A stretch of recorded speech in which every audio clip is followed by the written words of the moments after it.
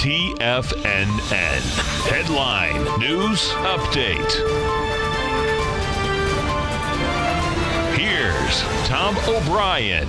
Welcome, folks. We have the Dow Industrials up 61, NASDAQ is up 80, S&P is up 20, gold contract up $3.40, trading at $12.94 an ounce. You get silver up 3 cents, $15.72 an ounce. Light sweet crude caught a bid up $1.25, $51.78 a barrel. Notes and bonds, 10-year note up 3 ticks, 122, 30-year bond up 2 at 145. Now, both notes and bonds, folks, they had rejected lower price out here this morning. Bottom line, they want higher price, lower yield once again.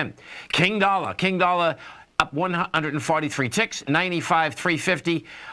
The euro is at 114 to 1 US dollar. The yen is at 108.5, and the pound is at 128.33 to 1 US dollar. Now, this afternoon, at approximately 2 p.m. Eastern time to about 3:30 p.m. Eastern time, folks, you can expect heavy volatility in the currency markets. That's when the UK is going to start voting on the amendments, as well as Theresa May's Brexit deal.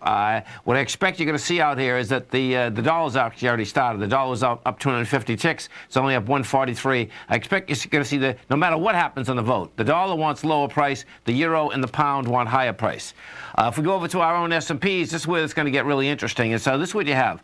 SPY out here yesterday, bottom line, was rejection lower price, had lighter volume. Now the real question is going to be, can the SPY do over 96 million shares out here today? We'll see, because if it does over 96 million shares, then you got some action out here inside the S&P, because that would be the swing point. Even though it's a light swing point, that'd still be a swing point, and that would establish an ABC structure on the way up. That's the bullish part. The bearish part would be, of course, that it does less than 96 million shares, and you have a contraction of price once again with light volume. And if we get a rejection of that high, then that's going to be trouble in paradise. If we go and we take a look at the NASDAQ composite, what you have in the composite, same type of setup. The composite is up 97 bucks right now. You're trading at 60. At 7,000. That high there is 69.91, and you know, bottom line, we'll see whether we get the juice inside the composite. It's definitely too early right now to say whether we're going to get volume in it or not. The Qs right now have done 7 million shares, which is good volume, okay, for this time in the morning.